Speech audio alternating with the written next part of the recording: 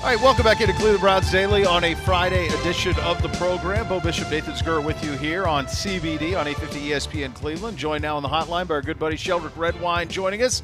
Sheldrick, how you doing, man? It's been a while since we've seen you. Been doing good. How you doing? We're hanging in there, pal. It's been a long time on this this isolation front. I know that you guys have been doing a lot of Zoom meetings and you've done a lot of virtual stuff. How has that been for you? Has it been effective? Do you find that a lot has been accomplished and you've gotten accomplished what you've wanted to? Yeah, I've definitely been accomplished a lot. You know, it's different, but you know, we just got to adjust to it. You know, and just make the best out of the situation that we're in. Sheldrick, when you think about where you were a year ago as a rookie coming into the league and now having to deal with an offseason like this, but doing it now in your second season, how different is it? How much are you happy that you have that year under your belt? Would this have been very hard to deal with as a rookie? Oh, yeah, definitely. You know, coming in as a rookie with the circumstances changing like this, you know, it would have been tough. But, you know, I'm happy I got that year of experience under my belt, you know, just knowing how to attack the game, you know, how to attack the mental aspect of it. Sheldrick, as you talk about attacking that, what's kind of the biggest thing that you think you learned in your rookie season, especially as you got to start, you know, those 6 games to end the season and play a big role for this team? The biggest thing I learned, you know, is you got to take care of your body.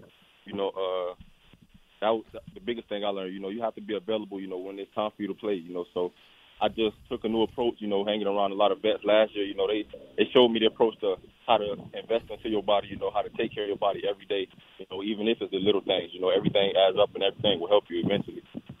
Now, Sheldrick, just to qualify that, is that diet? Is it fitness? What is it when you say, what did you learn so much? Because you played a place like the University of Miami, I assume that they put you in a great position to succeed as well. So what did you learn in that first year? What specifically was it?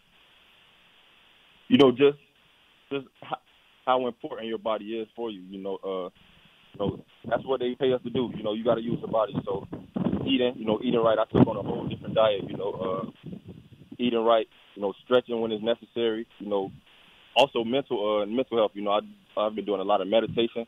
You know, a lot of reading and stuff. You know, so not just my physical body. You know, but also helping my mental as well. Is that something you've done before, meditation? And how did you get into it? And how effective is it for you? I've heard a lot of people say great things. Oh yeah, it's been greatly effective for me. You know, I got into it probably around a month ago. You know, I had a friend who's a hypnotherapist. You know, he told me how successful a lot of people he heard have been doing meditation. You know, and how you can really find peace. You know, and even in a crazy environment like this, you know, you can find peace, you know, within yourself. So that's something I've been applying, and I feel like it's been helping me a lot. That's awesome. And I think great, you maybe get some good introspection in those periods. Speaking of something that probably surprised you, Sheldrick, did you think that coming back into year number 2, you would be the guy in the safety room that's played the most snaps for the Cleveland Browns? Man, no, that's crazy. You know, just hearing that, you know, I didn't really even pay attention to that till you just said that, you know, so I wasn't even paying attention to that, but that's crazy. It is. And how do you think this defense, obviously you see what Joe Woods, everywhere he's been, defensive backs have been very successful, corners, safeties, etc. And you guys have now a pretty talented safety room with yourself, Grant Delpit's coming in, Carl Joseph coming in, Andrew Sendejo, etc. What's it been like for you in that safety room and kind of how you see yourself fitting into this defense? I mean, it's been great, you know, going through the meetings, you know, meeting the new faces, you know, just talking to each other, you know, just building that camaraderie little by little. You know, so it's been great for us, you know, just adjusting to the new period, you know, and having Coach Woods, you know, having him have a successful background with DBs, you know, you could do nothing but get excited.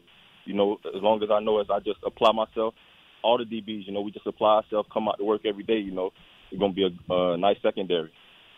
Where have you been training? What have you been able to do? Because you mentioned at the beginning keeping your body right. Obviously, you're meditating to keep your mind right. What have you been able to do from a physical standpoint and to kind of get the work that you want to do? Because it's hard when you don't get to go against receivers and see schemes, et cetera. You know, you're probably working on just a lot of, you know, just fitness and then also technique work. Yeah, a lot of that. You know, I got a trainer down in Miami that I've been training with. You know, I've installed a home gym. You know, right before this call, I just recently got a sauna put into my garage, you know, so been taking every initiative, you know, just to have those little extra things, you know, that could give me, you know, whatever possible for me to be successful. That's awesome to hear, and it's amazing when you think, I'm sure for our audience they think, well, a guy plays at a place like you did in one of the big time programs in the country, and there's still so much to learn. It's an evolution, and we talk to guys who are the true pros. That's really the thing that jumps out is that you never stop learning, never stop trying to be better. And when you hear that from a guy, you're 23 years old and you're already have that mindset, that ought to give Browns fans a lot of comfort knowing the seriousness in which you're taking your body and your performance. Oh, yeah, definitely, and I appreciate that, I'm a very appreciative person, so when people see that, how you appreciate what I'm doing, I like to give love back too. Yeah, man, that stuff stacks up on Yes. top of it. And this is a young defense. Obviously, you're going into your second year. Nathan mentioned the relative not a lack of experience, but lack of a bunch of new faces in that secondary. And as you guys think about the way you're going to attack this season defensively, what have you learned in camp about Coach Wood's philosophy? How do you think that the roster fits with what he wants to do? I mean, I know he wants the ball. As a defense, that's what you got to get. You got to take the ball back and give it back to your offense. So I can see that. Aggressive type of defense. And, him bringing in Grant. Jacob from LSU. Both of those guys. Watching them play. That's what they do. Grant up ball. I've seen them out there. Running to the ball, flying to the ball. So having somebody like that coming in. With Coach Wood's mentality of how we're gonna play defense. There's gonna be a lot of flying around. It is good. That's what we want. And I think one of the things we're looking forward to is seeing this defense go against this offense of the Browns, which has a lot of talent on that side of the ball as well. How eager are you to get back on a field and actually just play football, have an offense that you're going against, be working with 10 other guys on the defensive side of the ball? Man, I think about it every day. It's what we do. That's what we wake up to do. So, it's been missing. That aspect of the game has been missing, but everybody's missing it, so I'm eager to get back, in the camp, get back with my teammates, just having the guys around the locker room, all of that. So, it's a point that we're missing it, but, when we get back to it, it's full speed. Sheldrick, we've talked to a lot of the guys on the program here during this time of relative isolation, and undoubtedly what all of them come back to of what they miss their most is seeing their teammates and the camaraderie there. Do you feel like in these, do you feel like you've done the best you can in these circumstances to build that sort of brotherhood that you try to build on a team? Oh yeah, definitely. We try to build as much as we can now. Even though we can't see each other face to face. But just being in the meetings. Throwing out little jokes. We laugh. There's new coaches, new faces everywhere. So it's just that little thing that we're building every day. Until we can finally do everything face to face in camp. And that's when I feel like everything can grow together and we can really flourish. And that's what we all hope. We hope to see it flourish. By the way, you're down in Miami. We talked with the chief who's down there. Have you got to see some of the guys that are also down there with you? From the Browns? Yeah. Oh, yeah. Chad, Thomas, Joku, we all went to UM. So, right. We've hung out a couple of times. I've been with those guys. I've been training with Joku. Chad's been to where I've been training to. So we ran into each other on a number of occasions. Those are my brothers, from college. So, we see each other all at 5, just can't wait to get back together, in the football atmosphere. Yeah, we certainly can't wait to see that either. What have you been doing during this time other than being in your playbook, meditating, working on your body, putting in all the work so that this can be the best season possible for you, Sheldrick? What have you been doing kind of during this period? Because it has been a wild time. Gotten any TV shows? You've been playing video games with some of the guys. What have you been doing kind of just for your fun? Oh, yeah, for my fun, just playing video games with some of my guys, watching TV, I catch up on all my shows. But the work got to get done first, But then when it's time to relax, you got to put it aside, and take time for yourself. All right, what's your favorite game that you're playing, and what was your favorite show so far during this period? Madden. I play Madden all the time. I feel like I'm unbeatable in Madden. Okay. Okay, who's your squad? You said my squad in Madden? Yeah. Oh, I like to use Seattle. I like to use Seattle on A lot Madden. of people like Seattle. Russ. Oh, yeah. Yeah. My favorite show, I've been watching a number of shows, a lot of TLC, what they call like TLC series shows. I like 90 Day Fiance, that's been something that's been real funny to me. I watch that, like every Tuesday that come on, that's something that's been funny to me. It keeps me laughing every week, so I make sure I catch 90 Day Fiance. Sheldrick, I have no idea what 90 Day Fiance is. What is the premise here? What do they do?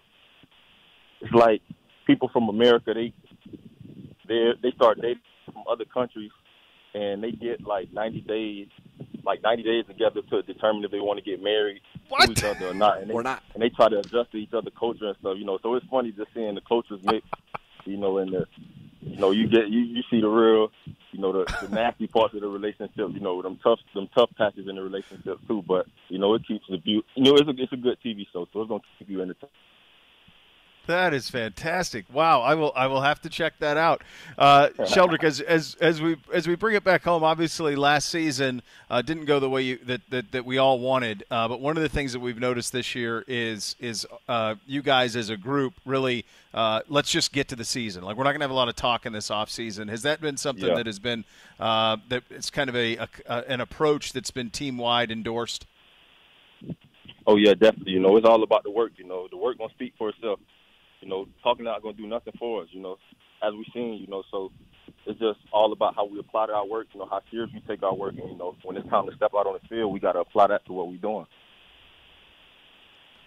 Sheldrick, what's kind of been the tone, or what's been your impression? This will be your third head coach in as many years, right?